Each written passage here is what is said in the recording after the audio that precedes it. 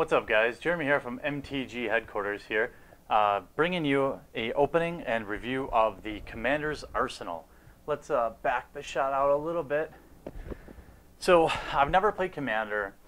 I'm going to now because it's become a necessity by running this channel. I need to know more and more. And so I was never a draft guy either, and now I'm totally addicted to them. So I'm hoping the same is true with Commander. Now, the Commander's Arsenal, I think this is pretty new in terms of Wizards release. Be a great Christmas gift if you know somebody who plays Commander and you really like them because it wasn't cheap. So, as a back say, veteran and aspiring commanders alike will find a haul of treasures inside the Commander's Arsenal. Up your game with oversized legendary creature cards, a specialized life counter, card sleeves, and more. Best of all, you get 18 premium cards for your decks, some which have been giving foil treatment for the first time.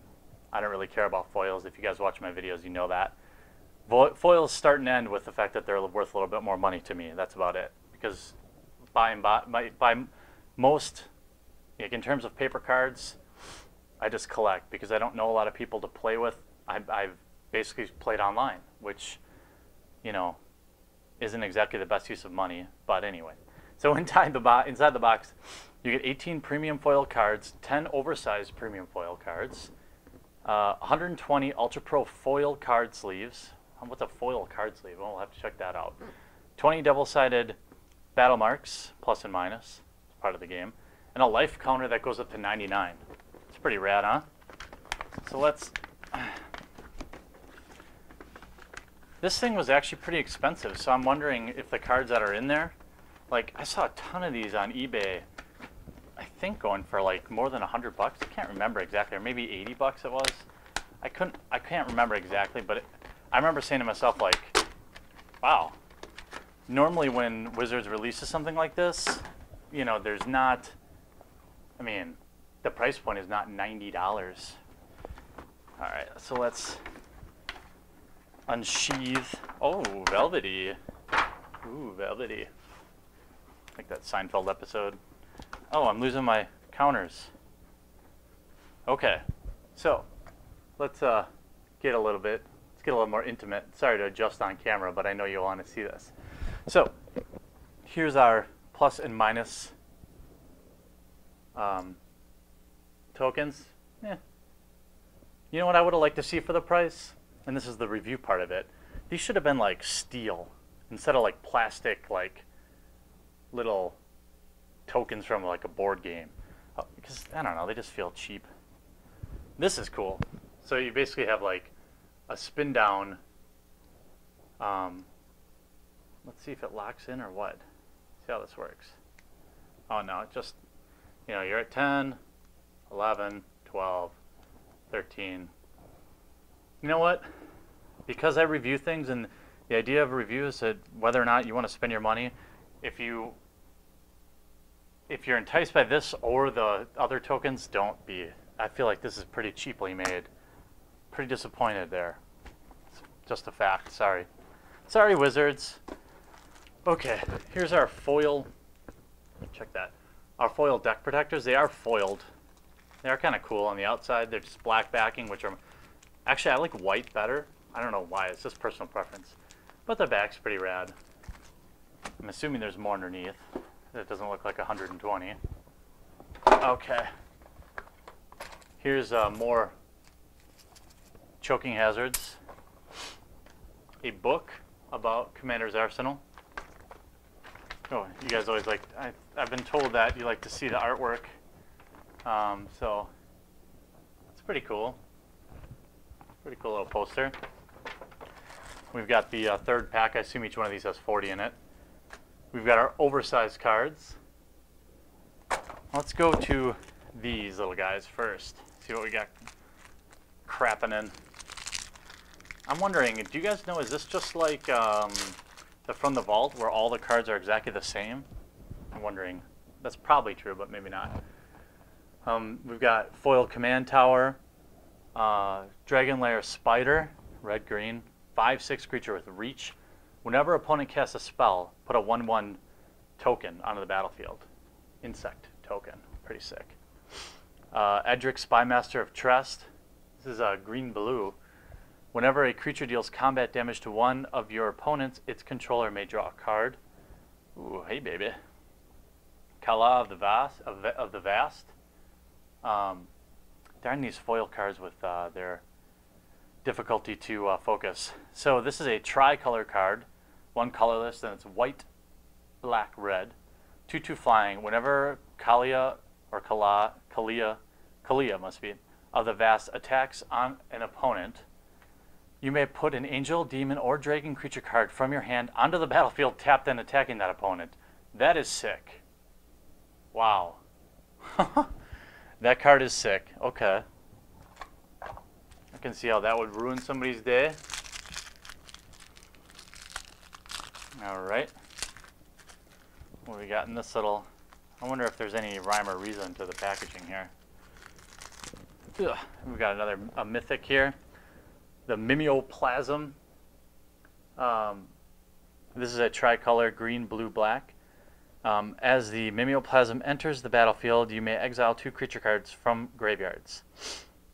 If you do it, enters the battlefield as a copy of one of those cards with a number of additional 1/1 counters on it equal to the power of the other card. Wow, that's pretty sick too. Chaos Warp, foil, 3-drop. The owner of target permanent shuffles it into his or her library, then reveals the top card of his library. If it's a permanent card, he or she puts it onto the battlefield. Okay. Decree of Pain, 8-drop. Yikes! Destroy all creatures that can't be regenerated. Draw a card for each creature destroyed in this way. Plus, it also has cycling. When you cycle Decree of Pain, all creatures get -2/-2 till the end of turn. Yikes! Desertion. This is a 5-drop. Counter target spell. If an artifact or creature spell is countered in this way, put that card on the battlefield under your control instead of its owner's graveyard. Awesome. Like that better than Counterflux, which is also kind of a... Oh, look at the art on this thing. This is pretty neat. Dioshan, Artful Beauty, 4-drop. It's a 1/1 human. With tap, destroy target creature of your choice. Then destroy target creature of an opponent's choice. Activate this ability only once your turn before attackers are declared. So what though? Man, if they have 2 creatures, you destroy them both. If they have, at 4 or less creatures, you're making it really hard on them. And you can do it every turn. It's like you have to address that card. I love cards like that. They have to be addressed. Sylvan Library, foil. They're all foil. Whatever. I'll stop saying foil. At the beginning of your draw step, you may draw 2 additional cards. If you do so, choose 2 cards from your hand drawn this turn. For each of those cards, pay 4 life. Or put those cards on top of your library. Okay, that's nice. Rhystic Study, 3-drop. Whenever, this is not a rare, whenever an opponent casts a spell, you may draw a card unless that person pays 1. Scroll Rack, 2-drop for a rare artifact. Pay 1 and tap. Exile any number of cards from your hand face down. Put that many cards from the top of your library into your hand. Then look at the exile cards. Put them on top of your library in any order. Ooh, this could be a savior. You could maybe choose not to mulligan if you had this in your hand. I hate mulligan. So it seems like it always puts me at a huge disadvantage, even if I mulligan to 6. So Vela the Nightclad, Vela the Nightclad, lots of babes. She's a 6-drop blue-black with Intimidate. Other creatures you control have Intimidate. Whenever Vela the Nightclad or another creature you control leaves the battlefield, each opponent loses a life. So if you're ahead in the life game, that would be sweet. Okay, so I can see why this is so expensive, honestly. I have no idea what these particular cards are worth because I'm not familiar with a lot of them, but I'm guessing that's what's driving the price. And I can see why some of these might be very expensive. We've got Duplicant, 6-drop Imprint. When Duplicant enters the battlefield, you may exile target non-token creature. As long as the exiled card is a creature card, Duplicant has that card's power and toughness and creature types. It's still a shapeshifter. Well, this is a cool art too. Loyal Retainers. Sacrifice Loyal Retainers. Return target legendary creature card from your graveyard to the battlefield. That is awesome. Especially if you work in some discard or something like that. Ooh, Nelly. We've got Maelstrom Wanderer. Oh boy. Okay, 8-drop, 5 plus a blue, red, and green. It's a 7/5. It's a legendary creature. Creatures you control have haste, and it's got Cascade. When you cast this spell, exile cards from the top of your library until you exile non-land card that costs less. You may cast it without paying its mana cost. Put the exiled cards on the bottom in a random order, then do it again. Wow, that's a game changer too. Mind's Eye, it's a 5-drop artifact. Whenever an opponent draws a card, you may pay 1 life. If do so, draw a card. And Myari's Wake. This is a green-white. Creatures you control get +1/+1. I like to play that with Collective Blessing, right? So now you got 4/4 coming. Whenever you tap a land for mana, add 1 mana to your mana pool of any type that land produced. Wow. Whoo-wee. That gets out of control really fast. You basically have double mana on top of that. So let's see what we got for our foilies.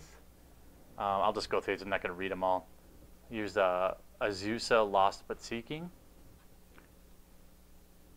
Brian Stoutarm.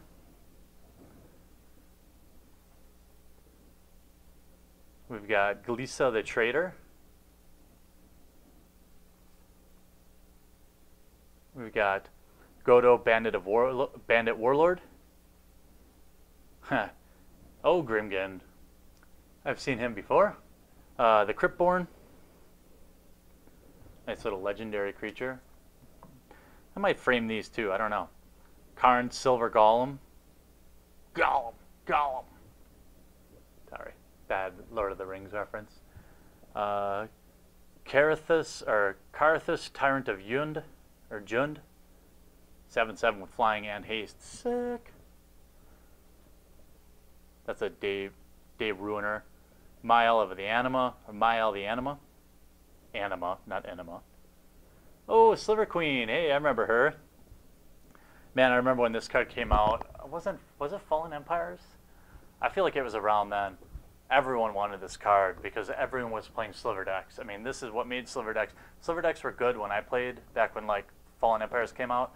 But Sliver decks won tournaments when they had the Sliver Queen. Oh, this is cool art. Zur the Enchanter. And that's it. Those are our large cards. So that's everything that comes in the Commander's Arsenal.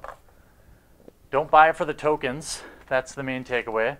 But there are some really awesome cards hiding in there that, man alive, even if you don't play Commander, would be pretty awesome. If you like this video, I know it got a little long, help us out by crushing that thumbs up button. And if you're new to the channel, also subscribe. And remember, I answer every single comment in the comments below if I can. I really enjoy talking with our subscribers. So even if it's a feedback item or a, hey, I like what you're doing, or if it's a question, you know, do you think I should buy this? Is it worth the cash?